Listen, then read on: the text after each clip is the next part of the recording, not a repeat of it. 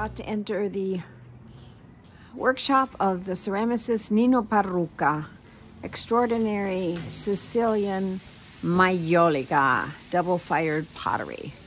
We're outside of the shop right now, and on the wall, some of his creations. The lemon trees, certainly the feeling of Sicily in the lemon trees. We're going around and we're seeing that there's other panels done of religious edifices of Sicily. And here we are outside Palermo at the workshop of Nino Parrucca. Let's go in.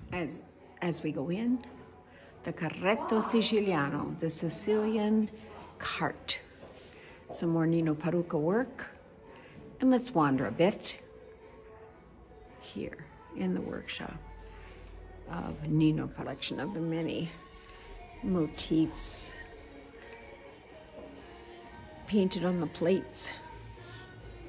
We're in Sicily, so of course fish. And then we have the ficcidinha, prickly pear. We see the seasons. Here's the signature of Nino Parrucca. Prickly pear.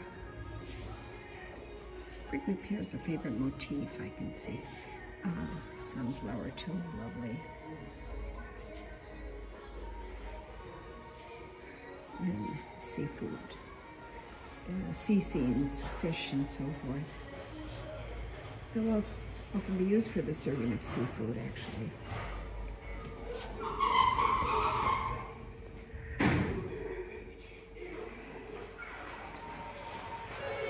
For salt, for sugar, for rosemary, salt for your onions, salt for your coffee,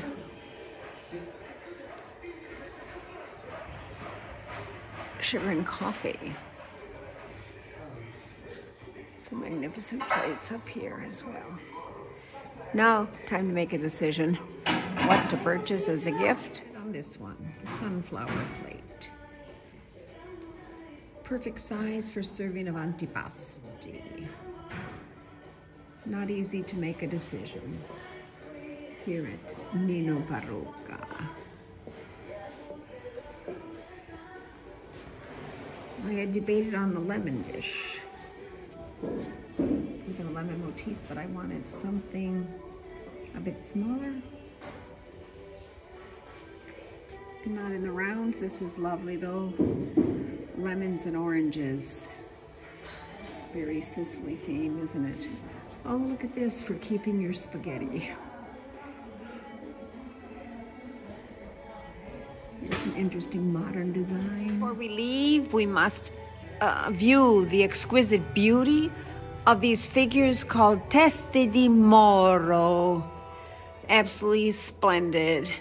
Some of the Nino Parrucca masterpieces, worth a few €100, as you can imagine. Here's even a Sicilian cart in the midst of the splendid teste di Moro.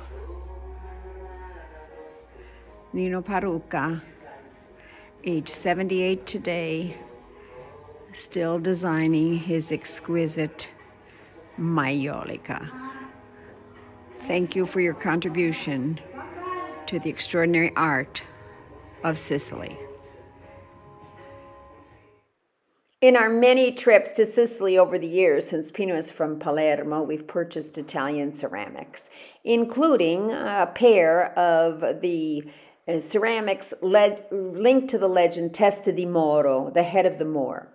And this is an 11th century legend. This is about the time that Sicily, the Palermo area, was occupied by the Moors. The legend says that a young Sicilian woman fell in love with a handsome, dark man, a Moor, and was disappointed to learn later that he was returning to the east to his wife and children. She cut off his head. She planted basil in his head, which also means king. So hence the Testa del Moro is usually crowned. we have a pair of ceramics related to the legend of Testa di Muro. We also have other beautiful ceramics of Parrucca, and of course we have a small Sicilian cart. And Pino, for one photo, held up the whip, which is a whip used by someone who once drove a carro siciliano to entice his horses along. So what wonderful memories of Sicily fill our home.